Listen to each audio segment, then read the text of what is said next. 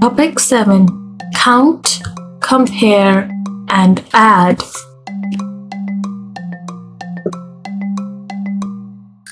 Let's count how many marbles there are. 1, 2, 3, 4, 5, 6, 7, 8, 9. There are 9 marbles. How many pebbles are there? There are 1, 2, 3. 9 is more than 3. 3 is less than 9. Let's count how many plants there are. 1, 2, 3, 4, 5, 6. There are 6 plants. Let's count how many snails there are. There are 1, 2, 3, 4, 5, 6 snails. 6 is equal to 6. Now, let's practice this using marbles and ducks. On our left, we have green marbles and purple marbles. Let's add them together. 1, 2, 3, 4, 5 plus 1, 2, 3, 4, 5. 5 plus 5 will give us 10. There are 10 marbles. Now, let's count the ducks. 1, 2, 3, 4, 5, 6, 7, 8, 9, 10, 11, 12. 12 ducks minus 1, 2, 3, 4, 5, 6. 12 ducks minus 6 ducks will give us 6 ducks. Our answers were 10 and 6. Which do we have more of?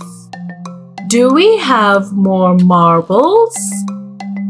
Or do we have more ducks? Great job! Very well done! We have more marbles. And we have less ducks. They are not equal because 10 is more than 6 and 6 is less than 10. Let's look at another example. Here we have fishing hooks and fish. 1, 2, 3, 4. 5, 6, 7. 7 fishing hooks minus 2. That will give us 5.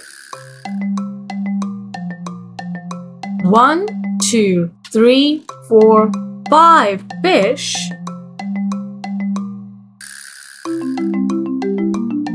plus 1, 2, 3. This will give us 8.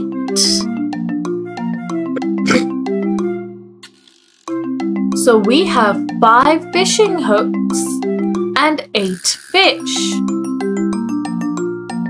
Which is less? Good job! Very well done! We have less fishing hooks and more fish. Are they equal? No, they are not. because 5 is less than 8 and 8 is more than 5. Let's look at one more example. Oh, shoes and socks. We have groups of 2. 2, 4, 6, 8, 10. 10 shoes minus 2, 4. 4 shoes, which will give us 6. There are 6 shoes.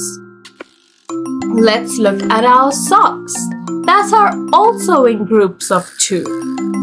2, 4, 6, 8, 10, 12. 12 socks minus 2, 4, 6. 6 socks will give us 6. So we have 6 shoes and 6 socks.